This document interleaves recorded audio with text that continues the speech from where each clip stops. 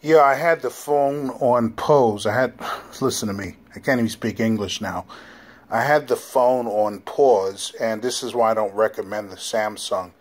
It's a real piece of you fill in the blank.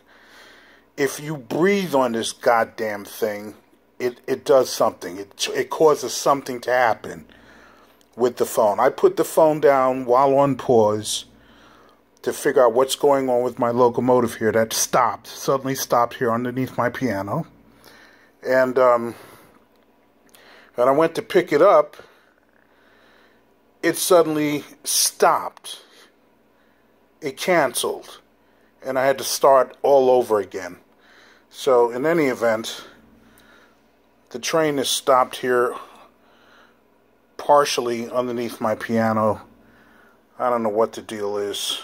I think it might have to do with this section of track underneath my piano.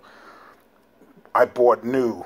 The curve back there I bought used on eBay, and it's ironic. It's MTH track, and only my MTH subway trains will not run properly on this track.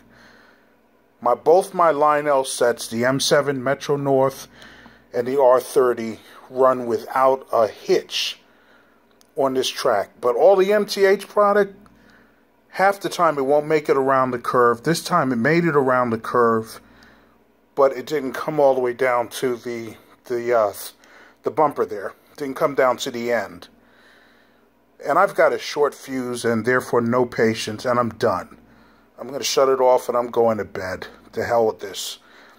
I don't like doing these anyway. I know a lot of you like people like Stay Fresh, love my videos of my HO test track, and when I had the O-scale test track up on my counter, you know, back and forth like a shuttle.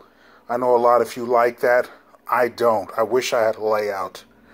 But I did want to film the R-32. Nice set. But damn it, don't use MTH track. Get Lionel track, which is what I'm going to do. And that's all I can tell you. I hope you enjoyed it. Thanks.